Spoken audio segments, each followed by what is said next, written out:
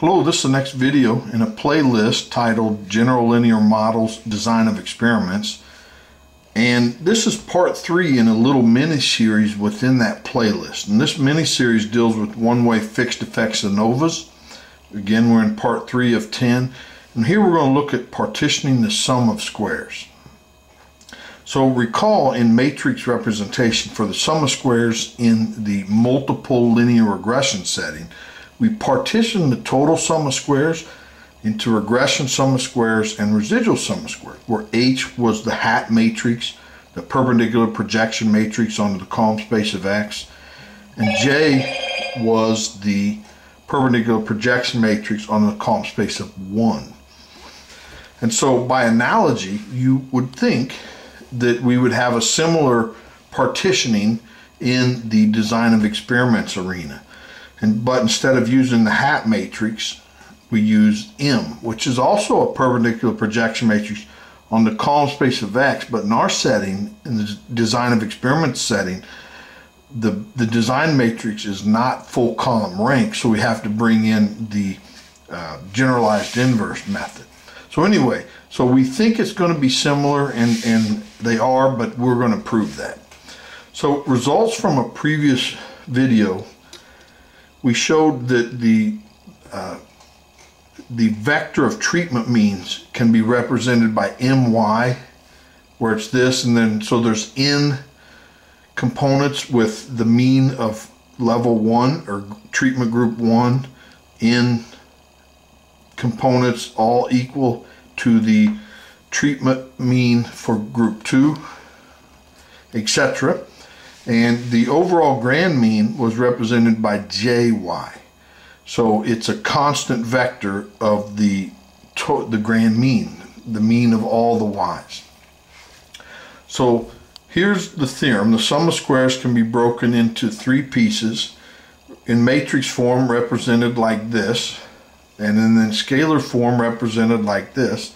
So we're going to prove this 2 different ways. First proof, we're going to prove that this equals this piece equals this piece, and this piece equals this piece. And then we'll very easily show that this sum of squares can be broken up into that. And then we're done. But then we're also going to prove it another way, which I see a lot in books, and that's using purely scalar notation. So we'll prove that this holds. And then of course, along with the first proof, then we know that they equal this. So let's just jump in. So proof number 1, the sum of squares total, which is represented by this. It's the deviation of the data from the grand mean, squared. That's for sum and all, over all values.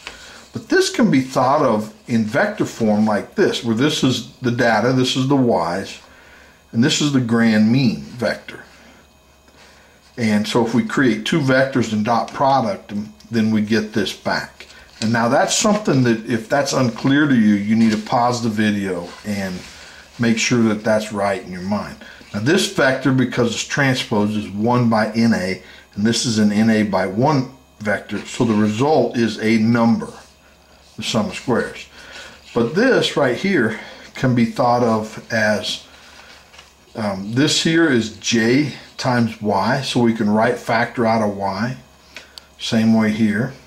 Distribute the transpose and we get this. But I minus J is a perpendicular projection matrix. It's symmetric, so this transpose doesn't matter. And since it's a perpendicular projection matrix, it's idempotent, so this times this is itself, so we get this. So the sum of squares total is this piece here. Now the sum of squares treatment can be thought of as this, but notice that there are no J components, there's no J indexes. So if we took this in and then just summed over J from 1 to N, right, this piece here, we get N of them, and that's what we're saying here, so these 2 equal. But this can be thought of, we can put it in vector form, where this is the mean of the treatment means, and then this is minus the grand mean. And so this is well, with the transpose, a 1 by NA vector, and this is an NA by 1 vector. And then the treatment mean was my, and this is jy, so when you factor out a y, you get this piece. Same way here, you get this. Distribute the transpose.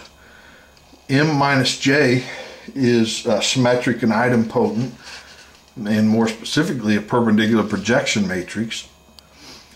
So this is just mj, and these do hold. And if you're unclear about perpendicular projection matrices, if you go into the backgrounds video, I have a playlist called General Linear Models Background, and in there I have 3 or 4 videos on projection matrices, and I would strongly recommend you watching that.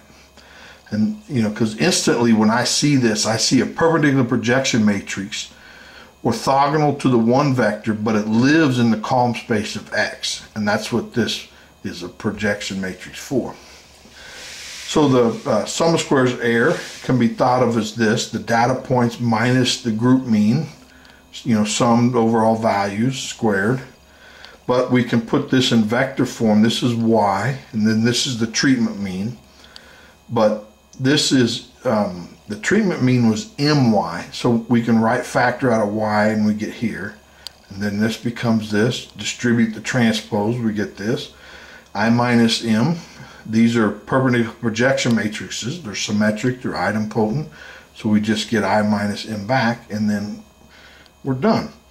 So now all we need to do is show that we can break that sum into these 2 pieces, and then we're done with the proof. So this is the sum of squares total, which we showed up here. Now if we add 0 to this, the matrix in the middle, we add m and subtract m, that's adding 0. So it doesn't change it. So let's do that. But now let's kind of think of them as in 2 pieces, this, and then put the y's in, and we get this.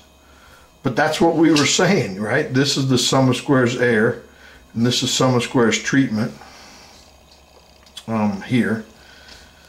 And so we're done. Now the proof of number 2 is, it's going to be similar, where we add a well-chosen 0. So sum of squares total is this.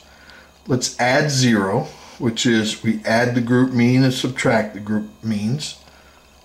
Now we think of them in pairs. This is a pair and this is a pair, and we square it. So we get this squared, which is this piece. We get this squared, which is this, and then we get this times this and this times this, so we get 2 of those. But now let's look at this piece over here first before we look at the whole expression again. So notice that there are no j components in this term here. So we can take it and bring it outside of this sum.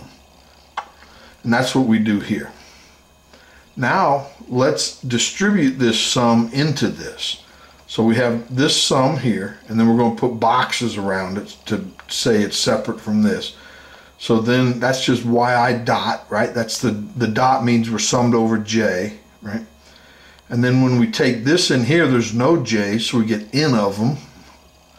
But yi dot bar is the mean, so we're dividing by n, so we can those n's cancel, and then we get yi dot minus yi dot, which is 0. So that says this whole term is 0. So this drops out. So this comes down, and then this comes down. But that's what we were calling the sum of squares treatment and sum of squares error. And so we're finished. Now, I want to look at the expectation of these quadratic forms and then the distribution of properties, and then we're finished.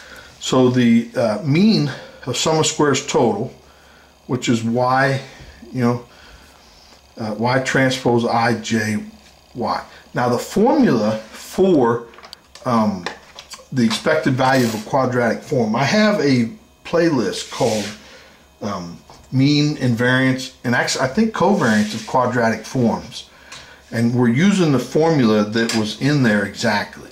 So it becomes the trace of this matrix times the variance of y plus the mean of y times that variance times the mean of y. Don't forget that transpose. That's the formula that we're going to use 3 times. Now the variance of y is sigma squared I, and then sigma squared come out front, the I times that, we just get this. x beta, that comes down, this comes down.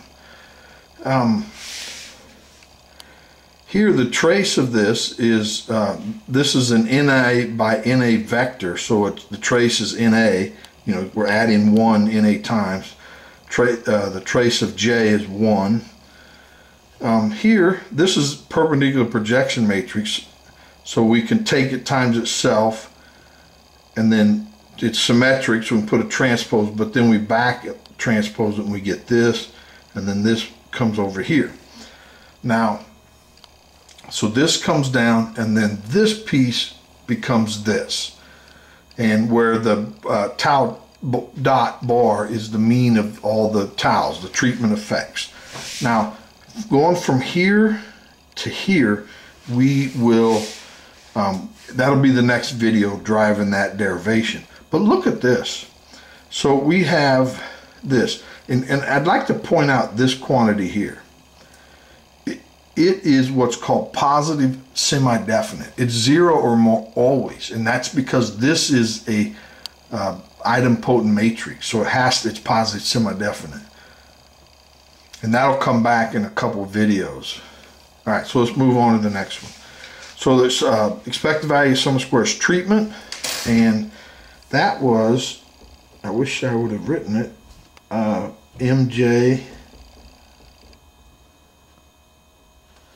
Right, so that is this, because I wrote it in quadratic form up here, but I didn't here, right? Dang it. So then it becomes the trace of this matrix times the variance, and you're going to get this, times the mean, times this matrix in the middle, times this. Now this comes down. This derivation we'll put off to the next video. The expected value of the sum of squares error is, this is the sum of squares error. So then it becomes the trace of I minus m times the variance of y, and we get this. The mean of y times that matrix, mean of y. Well, I minus m is actually a perpendicular projection matrix onto the orthogonal complement space of the column space of x. So x times this is 0, so this drops out. And the expected value of the sum of squares errors becomes this. And actually that's a quick way to create an unbiased estimate for the sum of squares error, is you divide that over, and then the expected value of that fraction becomes an unbiased estimate for sigma squared. Now the distributional properties of these sum of squares is this. We assume that the error terms are normally distributed. And then if we divide by sigma, not sigma squared, just sigma, then it becomes this, and that's a sigma, dang it. And then 1 over sigma y is distributed multivariate normal with this. Then we know that the sum of squares total, based upon, I have a video called distribution of quadratic forms. And then so we take the quadratic form, and then it instantly becomes this non-central chi-squared. And we'll probably do more with this later. Then the sum of squares treatment becomes this non-central chi-squared. And notice that these are each positive semi-definite because these are idempotent matrices. The sum of squares error becomes a central chi-square distribution. And again, see the distribution of quadratic forms for more detail. But that's all I have for this video, and hope you enjoyed it. I sure did. Please like the video and subscribe so you don't miss the next one. Thanks. Bye.